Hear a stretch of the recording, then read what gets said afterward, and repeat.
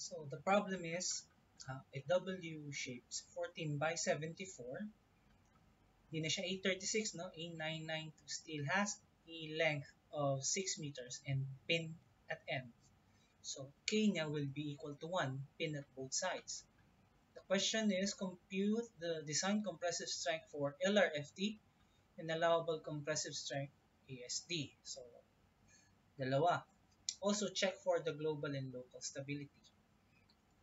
Okay, so let's begin. So, paano ba uumpisahan? Katulad din ng 4th edition, let's begin with KL over R. Okay?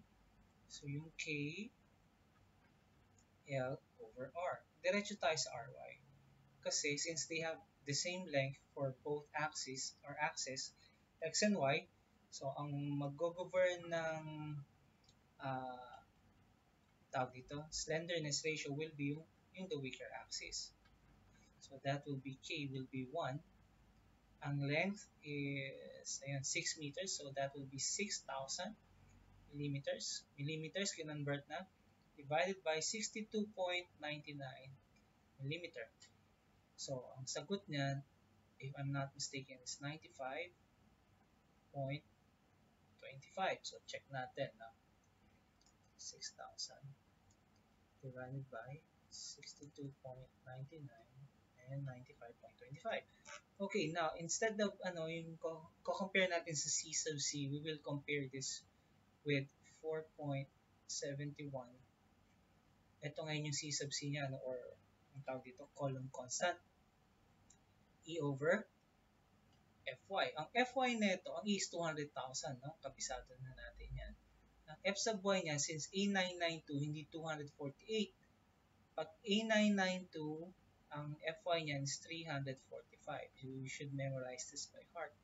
And the answer is 113.4. Okay, so since this is the case, slenderness ratio is less than the column constant, which is this one is 4.71, then ang gagamitin nating equation yung this one. So use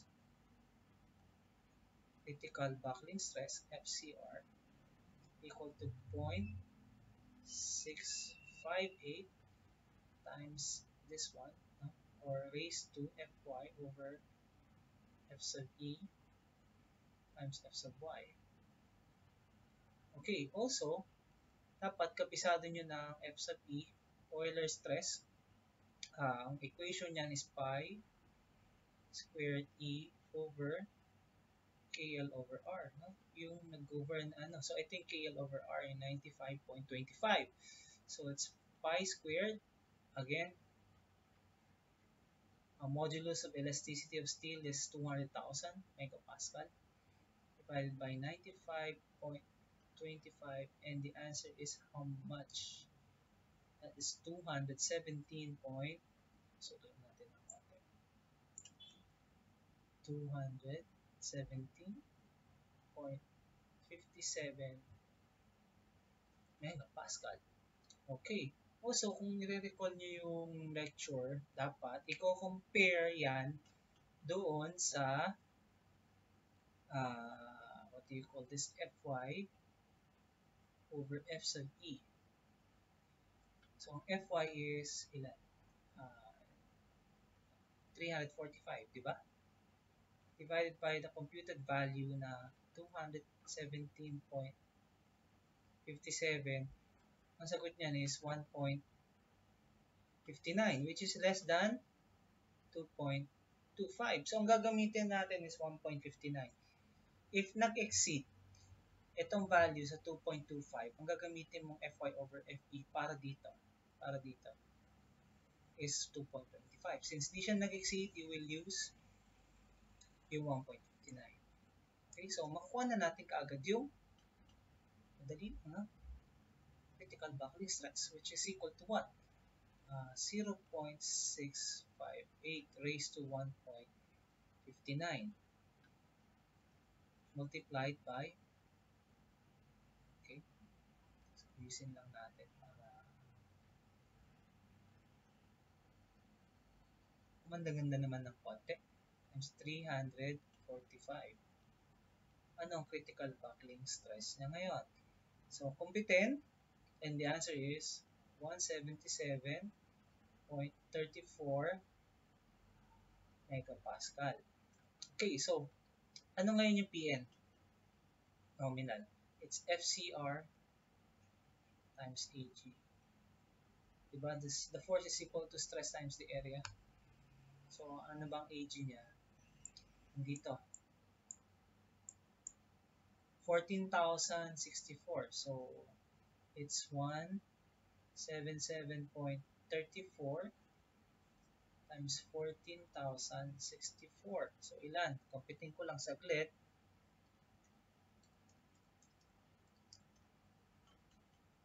So, ang answer is divided pa natin ng 1,000 squared. 1,000 lang. And the answer is 2,000. Tama ba? Let's see. So, megapascal, tama.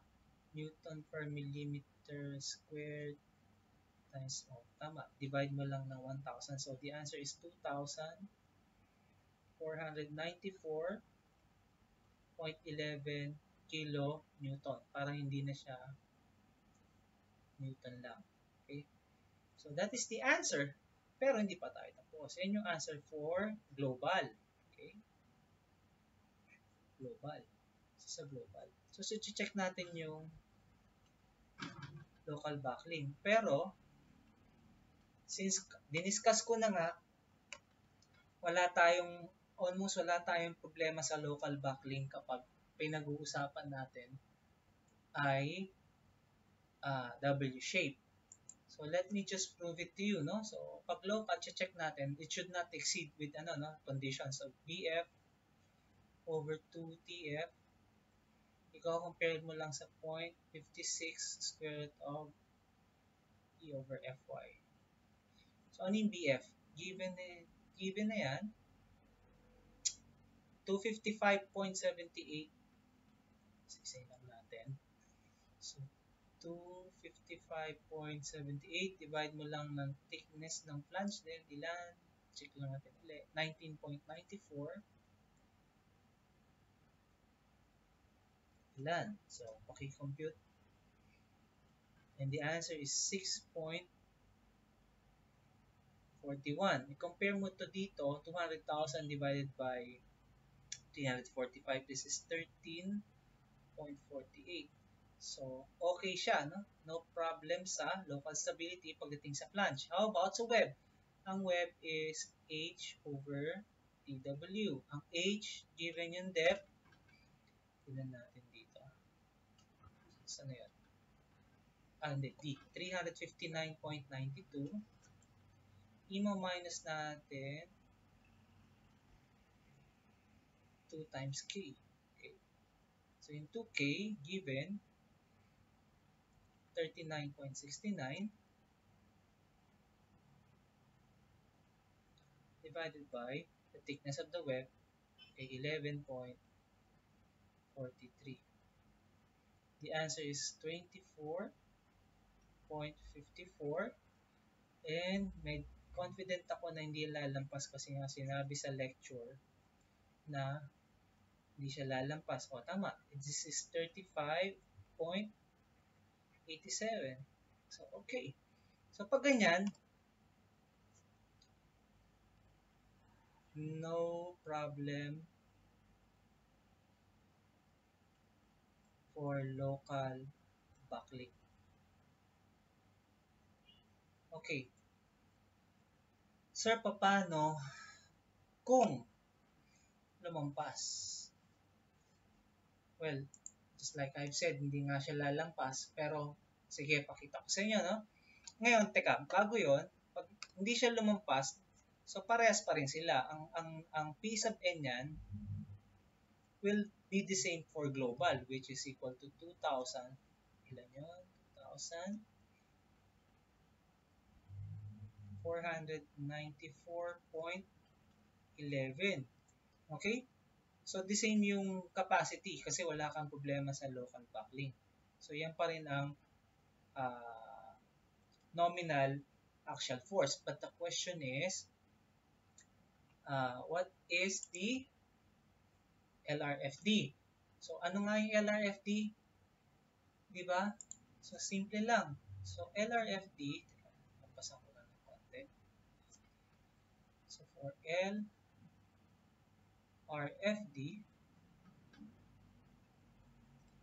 bali PU will be equal to 0.9 times 2494.11. Sa ASD, it's P sub A equal to 2494.24. Medyo mas mabilis ako magsalita kaysa magsulat. 2494.11 divided by 1.67. So that